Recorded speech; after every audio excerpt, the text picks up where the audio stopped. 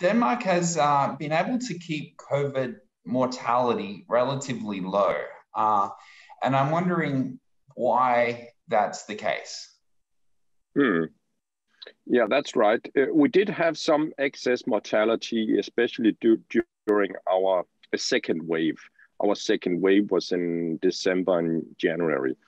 And the excess mortality was especially, of course, in the elderly, which I believe many countries have experienced the same. But one of the reasons why we have maintained a very low mortality, I think one reason is that we were able quite early in the pandemic to contain COVID-19 disease among the elderly, especially also in the old age care homes and also elderly citizens residing in their own houses. And this we did and this was, of course, before we had the vaccines introduced. So I think that's one of the reasons. And secondly, of course, we have a very, very robust hospital system in Denmark. So even despite the two heavy waves that we had, especially the second wave in our winter, our hospitals were never overburdened. Of course, it was a very busy and tough second wave, but we were never anywhere close to our intensive care units being overburdened. And we also were managed from the first wave to the second wave to improve our treatment very much. So we can actually look at the numbers and see that our hospitals were more capable in keeping COVID-19 cases out of intensive care, out of the respirator, and also with increased survival. And then the third, of course, was our vaccine rollout, which we prioritized with the elderly and the sick and the healthcare personnel. Yeah, I noticed that Denmark started quite early, but it seems to really build a stronger momentum in June, July, May, June, July, coming into the summer. So that the first group to have been immunized were probably your most vulnerable. Are you getting to the point now where you're starting to worry that perhaps they may not be so well protected now, so many months later, and may need a booster? Oh yeah, we already decided on the booster strategy for the first groups, the vulnerable. So cancer patients on chemotherapy, organ transplanted people, etc. We're already offering them a third shot. That's a very limited group, but we know that they have a very poor response from the first two shots. And now this week we are rolling out a third shot, the booster shot, if you will, for old age care homes. And then we are discussing very intensely how to expand the booster program, but we haven't decided on that yet. Are you doing some research to look at what the baseline levels of neutralizing antibodies are, and then what the response is post third dose, things like that? Yeah, and we are very fortunate to have a very robust scientific study set up already before we started rolling out the vaccine. This is independent researchers based in our university hospitals, but it's a government-funded study. The name of the study is Enforce. So they basically enrolled people before they were vaccinated.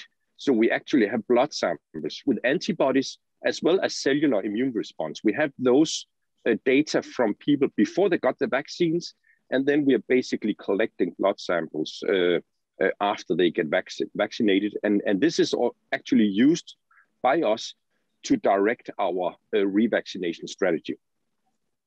And are you using a mRNA vaccine for the boost for the third dose? Yeah, this is what we're planning to do. Of course, we are still waiting data from regulatory authorities. I believe that both BioNTech Pfizer and Moderna will submit data or have already submitted data on the booster studies to the FDA and the EMA, which is the European Regulatory Authority on Medicines. Yeah, I'm actually just in the middle of writing an explainer on third doses or boosters. And I had previously interviewed Shane Crotty at the Hoya Institute in California. And he was saying that typically with a third dose, they see that that antibody levels return at least to the previous peak, if not 2 to 4 times higher than the previous peak. And that antibody level is more durable. It wanes more slowly than what we see after the prime series. Is that your experience as well? Or, well, is that your advice or what you understand? Yeah, this is certainly our expectation, I would say, of the data that haven't been published yet. But this is sort of what we are expecting to see, at least non-inferiority, meaning that a boost will bring back antibody levels or neutralizing immunity or vaccine efficacy, whatever estimate you look at. Vaccine efficacy is probably the best term to look at. And it's going to bring it back to at least the level that we saw of the RNA vaccines with the original Wuhan strain, which is basically the randomized controlled trials that we got in December of 2020, and that were the basis of the approval by the European Medicines Authority, but probably even higher. What we're looking at, of course, antibody levels, etc., is very interesting, but still just a proxy for what really matters, which is vaccine efficacy. And what really, really matters in our perspective is the level of breakthrough disease. So how many fully vaccinated people actually get sick and require hospitalization? This is what we call breakthrough disease. And we are monitoring this very closely with our data in Denmark. It's a little bit different from breakthrough infection, which is what most people are talking about. But we know that these vaccines are not sterilizing, meaning that you can still carry the virus, you can probably still transmit the virus, even despite being fully vaccinated, and even despite actually being very well protected against disease. So that's the point of it. You'll probably carry the virus in your nasal cavity. You don't get sick from it. You probably transmit it much less than a non-vaccinated person, but it's still not sterilizing. And that's probably okay if we have a very, very high coverage with the vaccines and with a booster. Yeah, I'm just curious because with the third doses, it seems that there are two maybe arguments for it. One is to protect against severe illness and hospitalization. Another is to try to get antibody levels back up to somewhere close to a sterilizing capability, at least for a short time, so that you can slow and stop transmission and get to like some sort of herd immunity. It sounds more like the Danish strategy is more in the former, protecting against severe illness and hospitalization. Yeah, for a number of reasons. Of course, it's a little bit speculative. If a boosted dose is going to be sterilizing, probably not.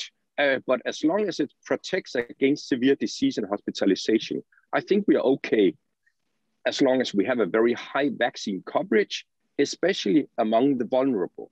And this is one of the reasons why we are, as you can see, have very few restrictions in this country, despite having the Delta variant. It's because we have an extremely high level of vaccine coverage among everybody above the age of 50, among all healthcare personnel. It's like 99% fully vaccinated among healthcare personnel.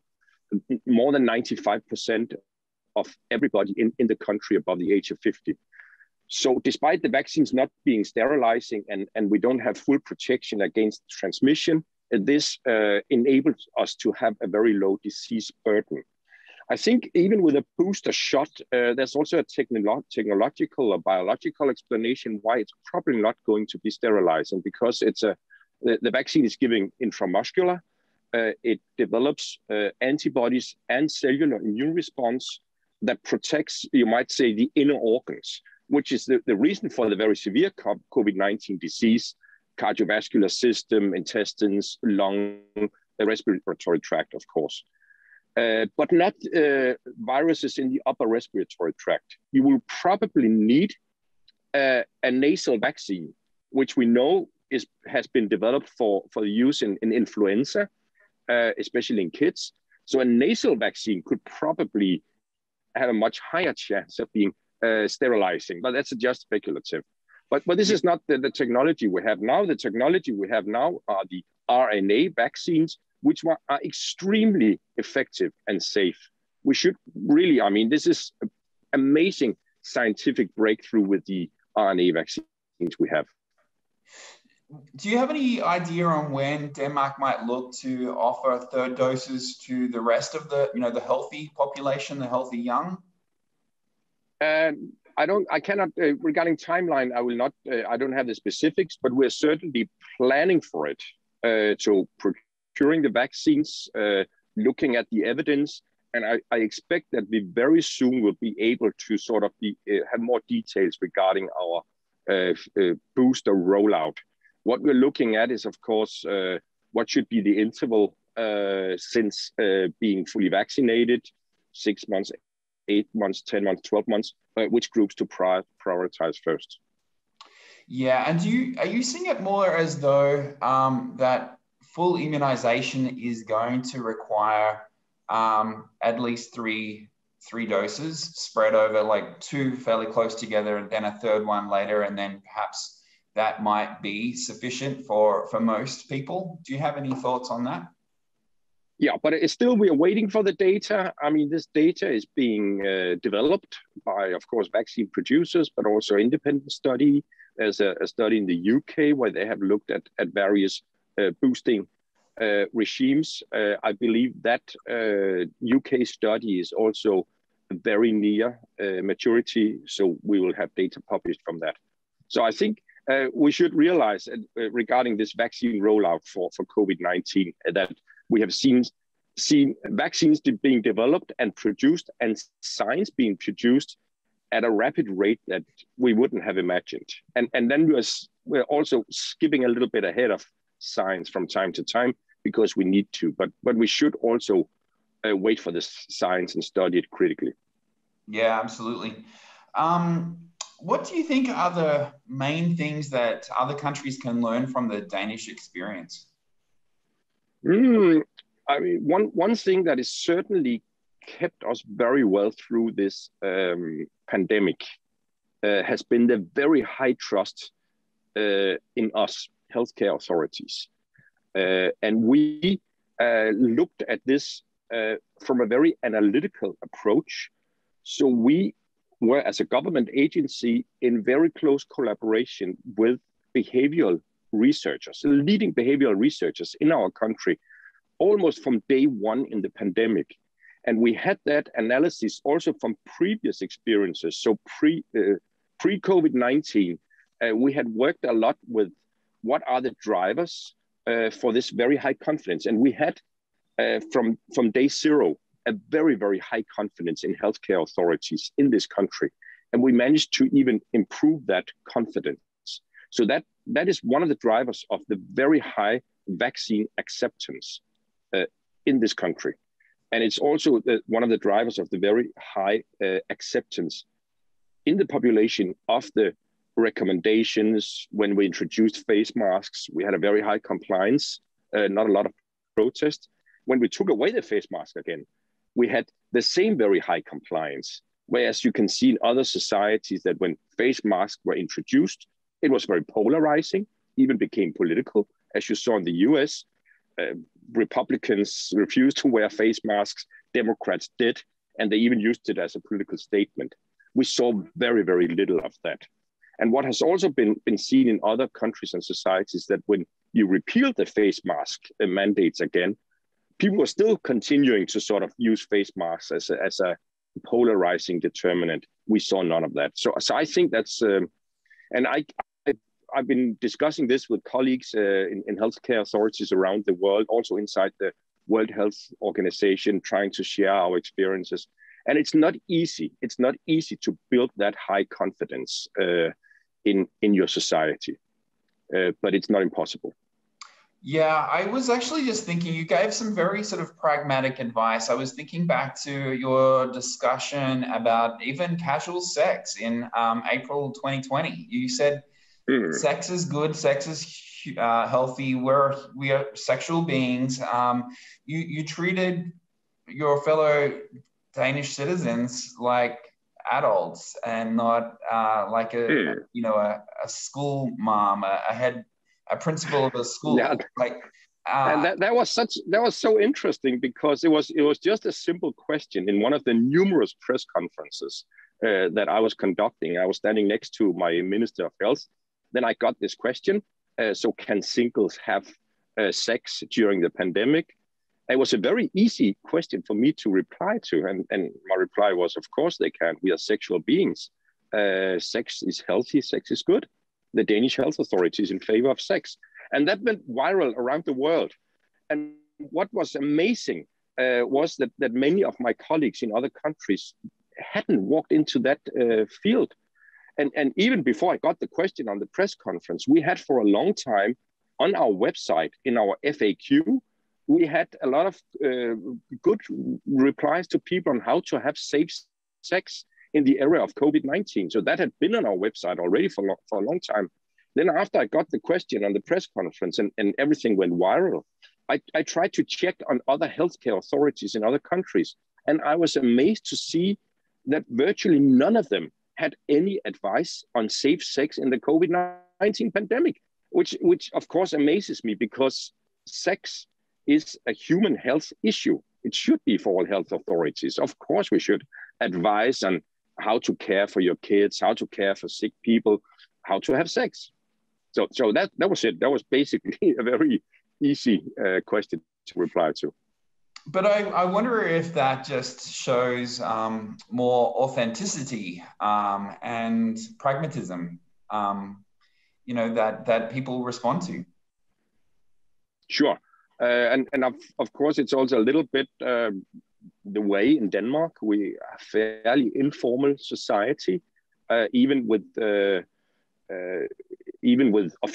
top government officials. We are fairly informal. That's not to say that there's not also a very, very high respect of medical authorities in our country. So it's not informality as in everything being equal. There's actually a very high respect for the medical profession in our society. And then that's also another of the very strong drivers of the high vaccine acceptance in Denmark, is a very high confidence in science that was also pre-COVID-19. So Denmark obviously picked up on the signals around AstraZeneca and the risk of clot, and made a decision much sooner than other countries not to go ahead with that particular vaccine. What do you think the response was in terms of confidence in the vaccination process, making that decision? It maintained a very high confidence. That was one of the most difficult decisions I was part of during this whole pandemic. We were the first country in the world to put the AstraZeneca vaccine on hold in our vaccine rollout. In the middle of a raging pandemic, and in a situation where we were lacking vaccines, we didn't have enough vaccines that we needed. So it was a very, very difficult decision. I had a lot of criticism and opposition, also from political and professional sides in Denmark. And then, of course, we very rapidly developed the science that demonstrated the causality of the AstraZeneca vaccine with the VIT syndrome. This was a very beautiful collaboration between us and leading scientists in Denmark and also in other countries. We had a very close collaboration with our colleagues in Norway, Germany, the UK. And it was amazing. In a very, very short time, within a month, we had done research and studies that usually takes maybe half a year or a year. And that allowed us to make the final decision to continue without AstraZeneca, and also to continue without the Janssen vaccine. That was very controversial at the time. What we did in our communication is what I call radical transparency. So we communicated very openly, very transparently, and also very detailed to the population. Websites, memos, publications, press conferences, explaining exactly why we did what we did. And that enabled us to maintain a very high confidence in our vaccine rollout. Yeah, that's really interesting. Katja actually suggested I ask you a question. What makes you a good communicator? She said that you have a funny story to tell. So that's a leading question. What's your funny story about why you're such a leading light in Denmark? I have no idea what the funny story is, but basically I've been communicating since I was a very young man. I wasn't originally very extrovert. I was actually a shy little boy, very bookish, but I was engaged in student council work and later in the 80s, also being politically active, and later in the 90s and the zeros. I had 20 years of being a very active clinician and academic. So basically, I've been communicating in many different domains of society for 40 years. So it's practice makes perfect. Nothing magic to that. It's not an inborn ability. I was shy. I have, of course, been taught by media people on how to appear in front of a camera, but that's also not the explanation. So basically, practice makes perfect, or almost perfect. I wouldn't say I'm perfect, but you know what I mean. Experience. I know what you mean. I think when I looked you up, your specialty is obstetrics and gynecology. Is that right? Yeah, and that's why I visited Melbourne many years ago, 15 years ago. I was down there for 3 months and doing some surgical expert training with colleagues in Melbourne, okay. Laparoscopy, etc. So I was actually for 20 years, almost 20 years, I worked as an obstetrician and gynecologist. Were you doing like IVF work? No, I actually never did IVF work. Okay. Other colleagues did that. Yeah, Melbourne's quite has had a lot of made a lot of contribution to IVF research.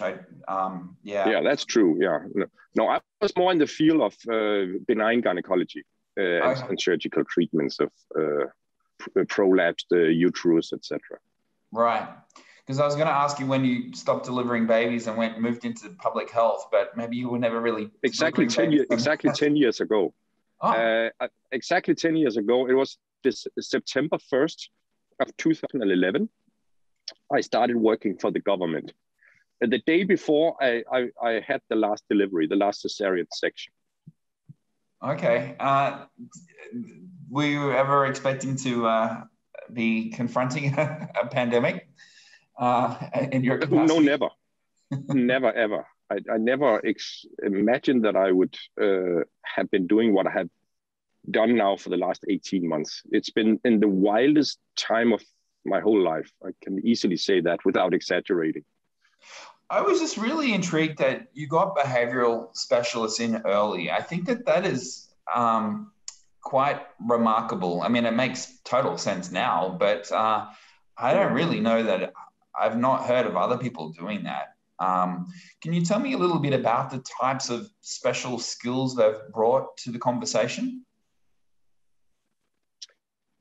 Yeah, and I do believe that other countries have done the same, but we did it very proactively and very early on, and even including these experts in our advisory boards and also collaborating on getting the behavioral data also on a weekly basis on many different aspects of confidence in vaccines, on confidence in our behavioral advice to the population, fear, hope, all these domains. And it was extremely useful for us to have that data. We also have comparative data across different countries and jurisdictions, so we can compare.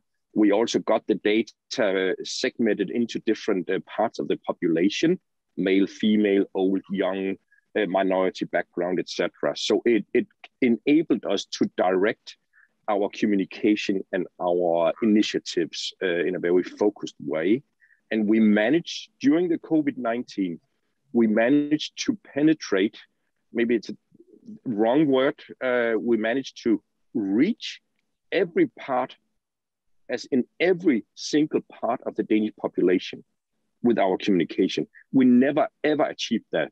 Usually in health communication, public health communication, you reach mainly educated women and you never reach the young people or the uneducated males, etc., with healthcare communication. But we managed to do that during the pandemic. So I'm extremely proud of that. And it also, I mean, you asked about the putting the AstraZeneca on hold. What did it do for our vaccine confidence? In that situation, we worked very closely with behavioral scientists, also in advising us how to do our communication, what I call radical transparency, which was in our DNA already before COVID-19 in the way we communicate, but which we really developed during that. And that would be one piece of advice to other healthcare authorities, because I've seen colleagues in other countries that didn't communicate as transparently as we tried to do. Yeah, I think it's really interesting what you mentioned about how you were able to reach all kind of strata of society, because we've seen, you know, in my country, certainly in the US and other places, just how COVID has been so effective at exploiting disparities in society. And so, yeah. You know, we see people who are from migrant backgrounds, for example, they have typically been the most at risk of infection in this country because we haven't communicated with them effectively. We haven't been able to tap their social networks and to really understand what cultural drivers might be present that need to be worked with. Yeah. But it's everywhere in all society that the COVID-19 pandemic has been, you might say, a prism or a magnifying glass of the strengths and weaknesses of a society. So if you have a lot of inequality in health, if you have a lot of political division in your society, that's exaggerated. Certainly what has been seen in the US, to have one example, whereas if you have a strong society with a very strong healthcare system, equal access, taxpayer funded, free of charge, as you have in Denmark, we were much more able to resist that. But we also have our inequalities. We are also struggling with epidemic outbreaks in areas, especially in our big cities, where we have a lot of people with minority background. And we are also struggling with vaccine acceptance in these same parts of society. We worked very closely and are working very closely with community leaders. Just the other Friday, I visited 3 different mosques in Copenhagen, including the largest mosques in the country, attended the Friday prayer and got immediately after the Friday prayer in the largest mosque in Denmark, the imam, the prayer leader, gave me the microphone, and I had the opportunity to address the people attending a Friday prayer. That never happened in our country before, that a government official were invited to the non-Muslim government official who were attending the Friday prayer. So we are basically doing everything we can. Now we're also doing vaccine pop-ups in retail, large retail stores. We are visiting with vaccines every single institution of education in this country where young people attend. So trying to really get out there. Mm.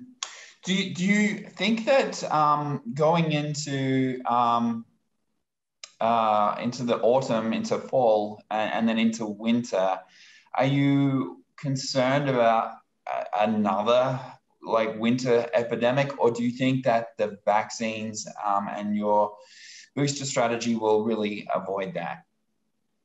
No, I'm certainly concerned.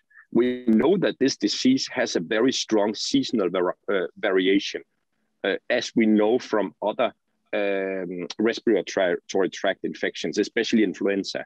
And in the northern part of Europe, where we have cold winters and we stay inside in poorly ventilated rooms, we certainly always see winter epidemics of influenza and other respiratory tract infections. And we are certainly also expecting to see a surge of COVID-19 in the coming fall and winter months, because we have the Delta variant being dominant, and even despite our very high vaccine coverage.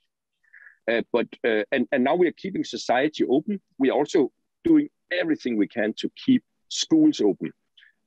Of course, in schools, we still have an unvaccinated part of the population. So we have now offered vaccines to almost 90% of our population.